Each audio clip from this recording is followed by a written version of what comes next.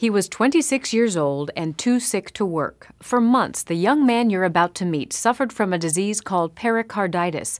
It's a heart condition that doctors at Mayo Clinic say can be difficult to diagnose, often hard to treat, and very challenging for many of the people who suffer from it. The key to recovery is getting the right treatment and getting it quickly. Attorney David Geller lost months of his life because of a disease called pericarditis. I really spent maybe a year sitting in my house, just being sick. His first symptoms mimic those of a heart attack. Horrible pain in my neck and my chest. But tests showed that the lining of his heart, called the pericardium, was inflamed. The inflammation, often caused by a common virus such as a cold or the flu, can be debilitating, but it's usually not lethal. In fact, most cases resolve with prescription anti-inflammatory medication.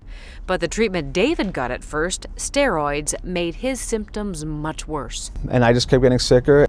Dr. Farouk Muqaddam says this situation is not uncommon. The average patient we see with this condition is about 18 months after the initial insult. Pericarditis usually strikes people under age 50, and it's not very common, so some doctors aren't used to dealing with it.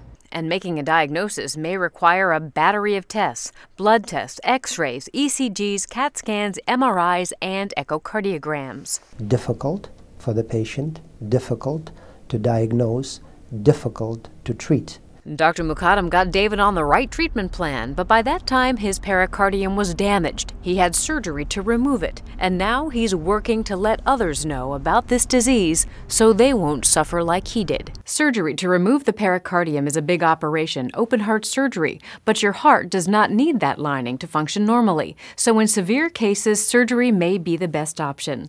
And David says after his operation, he feels better than he has in a long time. For Medical Edge, I'm Vivian Williams.